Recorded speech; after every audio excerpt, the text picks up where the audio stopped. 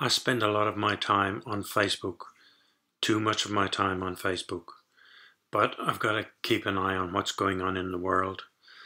And when I came across this photo, I had to have it for contact, so I went searching for it on the internet. I started out by going to the UK Ministry of Defence photo library because I figured they were probably British photos. I can't remember what made me think that in the first place, but it turns out they weren't. But I went looking on the British MOD photo library to start with, and I came across these photos which have a story to go with them in the photo library. I wish the Aussies would do this kind of stuff too. But anyway, these looks pretty good. I'm going to nab these photos and this story and see what I can do about a spread in contact with them.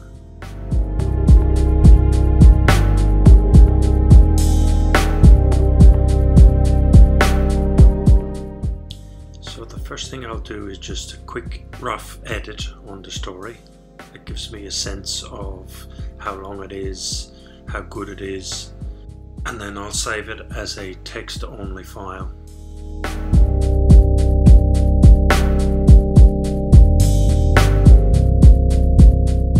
Then I hop over to Photoshop to check the photos to see what we're dealing with.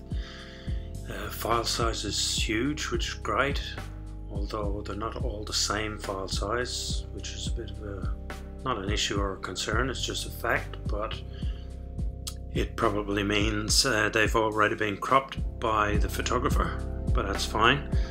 Great photos, no sharpening required, excellent color, and they tell their own story.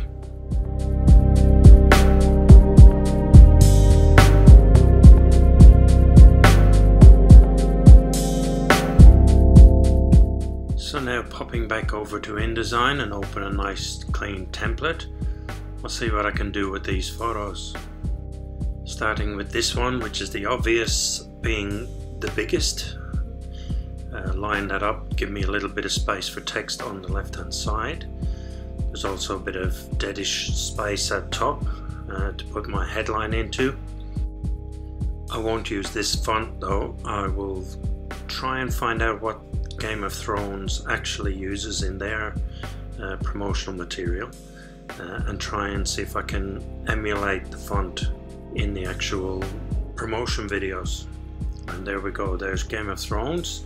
Looks rather skinny and beveled, so I'll see what I can do to emulate that.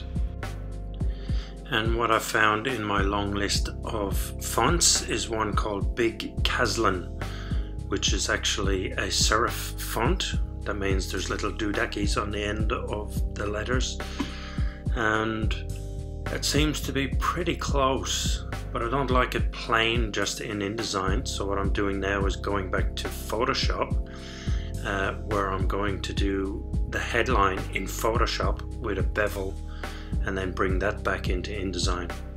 So here we go, a little bit of space there between of and thrones to account for the center line in the pages. I also want to try and match the color that they used in the promotional photos, and then add a bevel to that. So here we go, layer style, bevel, and I played around with this to try and get it just right, or what looked fairly close to me anyway.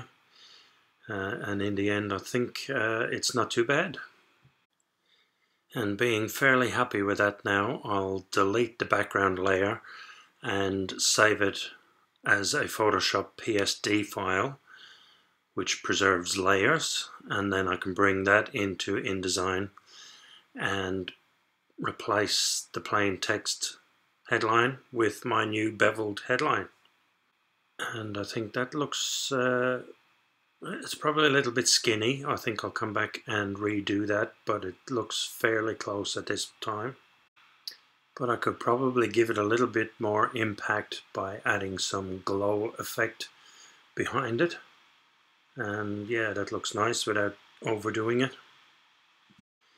Now I can bring in my text and see about placing that in the deadish space on the left hand side. It's also a nice little curiosity that your man on the left there seems to be reading my text, so that's a bit of an interest point, which helps me to decide to put the text there on that side.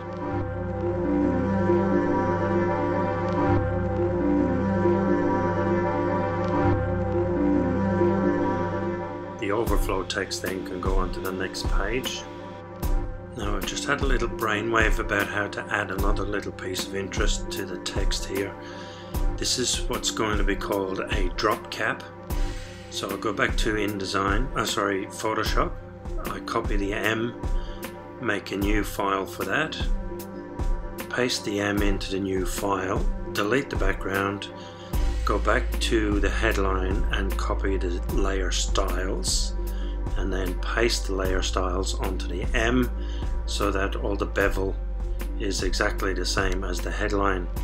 Now I can bring that into InDesign, get it about the right size and alignment, and that M being the first letter of members now adds some interest. I want to align that properly as well with the bottom of the A there, and I want to align the point of the M to the left edge of the text, which is all just part of that nuanced, balanced aesthetic thing I've been talking about through these videos.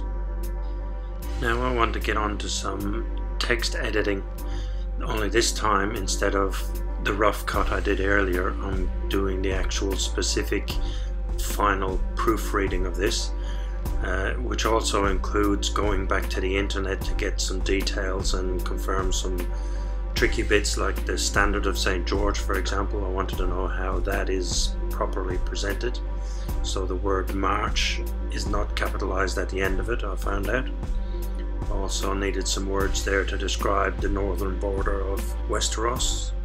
All of this, of course, is time consuming and fiddly, but it adds authenticity to my version of this story. It adds nuance and adds contact style to what otherwise might be just a plain copy and paste of an official press release.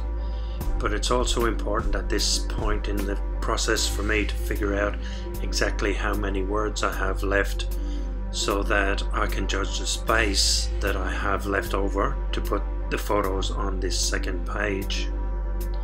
Now, having read the story so very thoroughly a couple of times, I have decided that this photo must be used on the second page, and that's because the crowd and the interaction with the actors is very important to the story, so I can't not use this photo.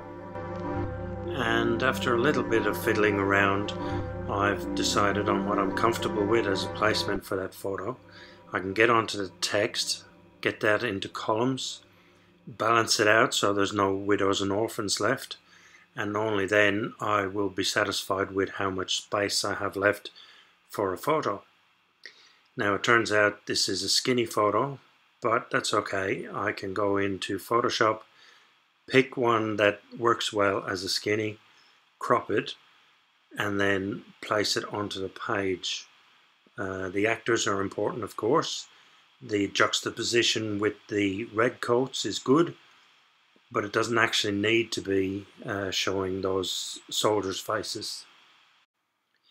So with a preview of that to get rid of all my guidelines, I think I'm pretty satisfied with that and can call this one done.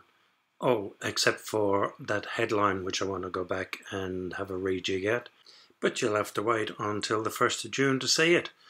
So make sure you're subscribed to Contact Magazine, and you will be sent a link to Contact Magazine next Saturday on the 1st of June. Check it out then. Cheers for now.